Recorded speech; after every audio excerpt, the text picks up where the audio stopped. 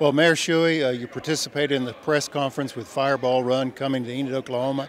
As mayor, how does that make you feel? Makes you feel great. It's something very special and something we can do, and we'll do it well on September the 30th when the rally arrives in Enid, Oklahoma. We do things well when we get them to Enid, Oklahoma. Well, we have an opportunity to really showcase our community around the globe because this is going to be streaming live on video, and with 1 million some viewers, it's going to be a great opportunity to open that window and show folks what Enid's all about. You're exactly right, and I am looking forward to it, as well as I think the city of Enid will get behind it 100%. It's going to be fun.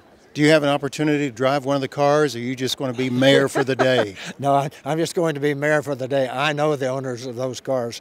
They don't want me driving those cars. Well, Mayor, congratulations, and we're excited for the city of Enid and all the attention that it brings to find America's missing children as well. Thank you, Steve.